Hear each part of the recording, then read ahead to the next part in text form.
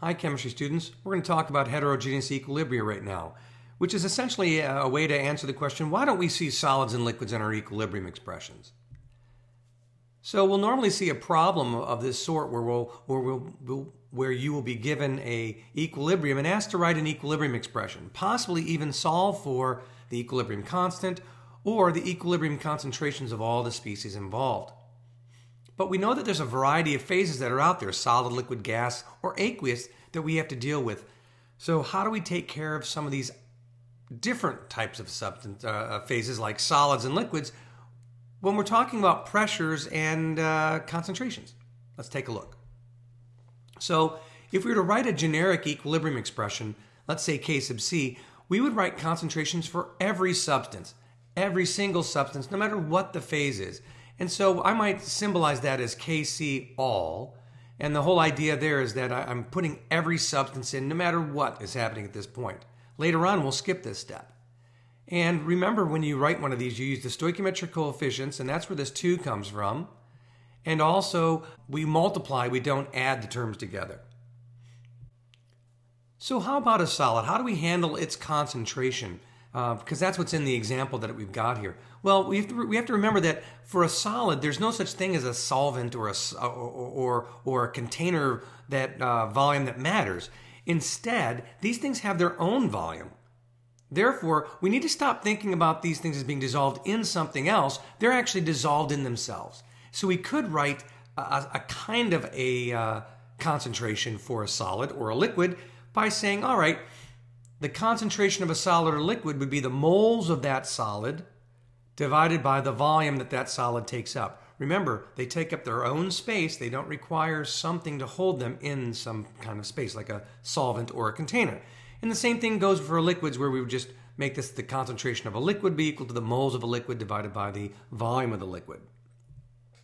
However, if we think back, we know something about solids and liquids, and that is they have a characteristic density at any particular temperature. And this density is the same no matter what size the sample is. So these little ingots of gold over here, these little teeny guys right here, they have the same density as the big pieces right here. So the size doesn't matter. They all have the exact same density. How does this help us? Well, we can convert, using density, the molarity of the density of a substance to molarity by using the periodic table. Let me show you how. If we want to find the moles per liter of a pure substance, what we have is the density, which is in grams per liter, and it's so easy. We can get from the periodic table the grams per mole, and we can find then the density. From the density, we can find the moles per liter of anything. As you see, the grams will cancel out. All right, so for example, water at 20 degrees C has a density of 998.2 grams per liter. So if I take that into account, I find that the concentration of water is 55.39 moles of water per liter of water. Do you get that last bit? It's the moles of water per liter of water. So it has a constant. If I had 3 ounces of water, guess what? It would have a concentration of 55.39. If I have a swimming pool full of pure water at 20 degrees C, 55.39 molar. That's what the concentration would be. Fantastic. So that means the concentrations of solids and liquids are constant.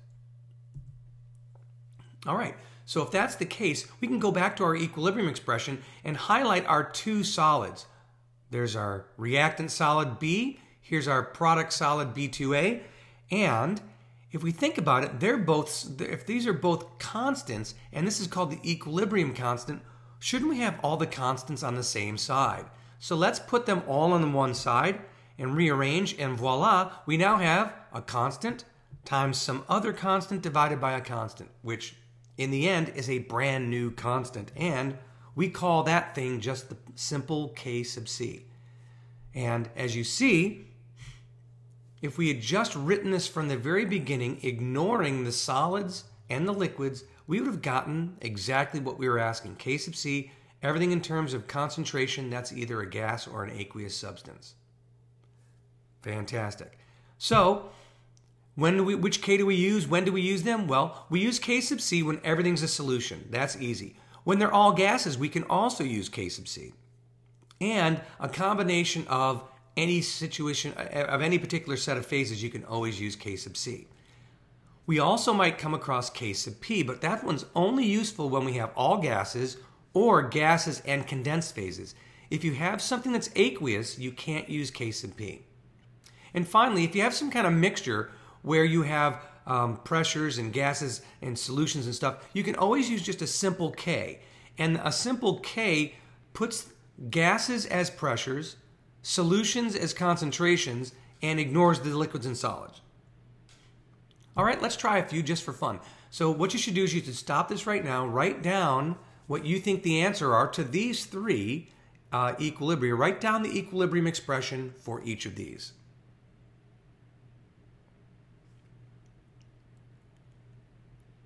Okay, hopefully you're back after waiting, or after trying these out. And the first one? So the solids are not zero. That's one of the biggest mistakes. They're not zero, they're just ignored. And so kind of think of them as 1 if you have to, if you need a shortcut. So 1 over the pressure, the partial pressure of the chlorine gas.